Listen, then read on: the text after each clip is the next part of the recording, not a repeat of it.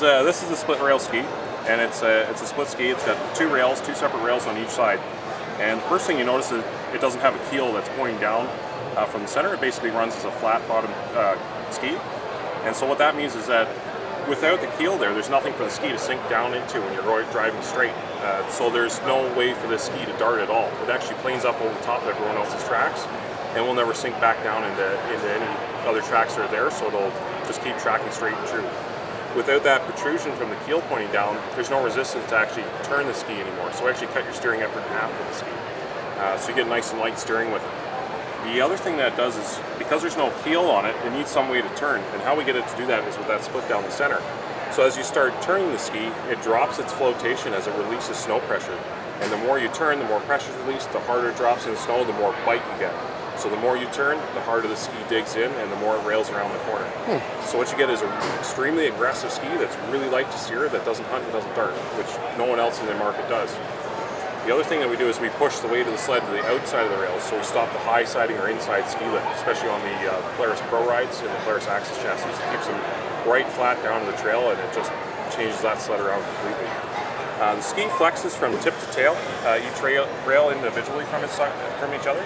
And so what it does is it gives the ski a real constant contact with the trail. So you always have the same amount of bite no matter what the conditions are. If it's a hard setup trail, it's going to react the same as if the trail's beat up and sugary and chopped up. So you always get that crisp, clean, precision handling that everyone wants. Oh, I can see how when you're riding, if there's no deep keel, a lot of times after you come out in the morning, somebody's gone through there, left a big keel mark in that snow, it's hardened up, and you grab it and it just sort of train tracks you or rails you more or less, right? Exactly. So that keel, when you have a keel on a ski, it acts like a knife edge. So as you drive straight, it causes drag, which pulls the ski down in the snow further. And when that happens, that keel's it's going to want to find the least amount of resistance to go through the snow, the easiest path through the snow. So what it's looking for soft or low spots in the snow, which is, the harder pack it'll try to avoid, and then it eventually hooks onto someone else's track that they made, and then you start darting as it follows it. Now, how would this work in the powder? So it's a good question. We get asked that a lot. So it really depends on the sled setup. If you have a sled that's set up to go on and off trail, so you're running a bit bigger track, like 1.5 inches and up, because it has no keel on it, it's got no drag, and because we have that slight tunnel design on the rails, it actually planes up the ski really quickly. And what you notice as soon as you start trying to carve in the powder is that the ski wants to go where it's pointed, so it actually pulls the front of the sled up. So you'll notice your line's getting really tight and really accurate. So it's really a lot of fun to carve in the powder because you start doing lines that you've never done before. It actually works quite well off trail. Now, I see that, do you have to buy this spindle as well? Does this come with it? So when you buy the setup, it comes with that spindle. So when you pull it out of the box, it's set up basically the way you see it. You just have to put your carbides that you want onto it and set it on the sled, and away you go. And so those are specific to each sled. Right. So whatever sled you have, it's going to fit. That one fits the rev. So from 03 to 07, that guy's going to go on the revs, and then up to the Polaris and the Nitros and the new 15 Skidoos. So what kind of feedback do you get from your customers that are coming through? Instantly, from the guys in the show. First feedback we get from guys that have never seen it before, they stare and point at it and say, "What did you guys do to that ski?" And then you explain it to them, and you're like, it makes sense.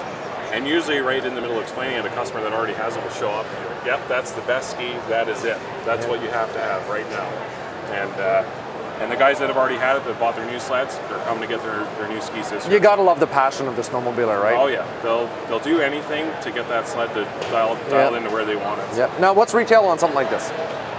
So rev sets we actually start at $399 for that older sled, and then it goes up to the newer sleds in the silver spindle is $799, and then the black customized spindles, those are $999 for that set, plus your carbides. What kind of warranty? Any kind of warranty? We got a 1-year warranty on it. We also have our money-back guarantee. And so what that is you get to ride it up until January 15th of this year on your own sled, on your own time. If you don't like it, you send it back for a refund. You get any refunds? You get any returns? No. Well, very good. Well, thank you very much. Perfect. And all the best in the future for you. Thanks, dude. We're going to get a set on one of your sleds for there. So yeah, I want to try some. Yeah, try them out in the powder, give me some feedback. Actually, that would be where I'd want to try it.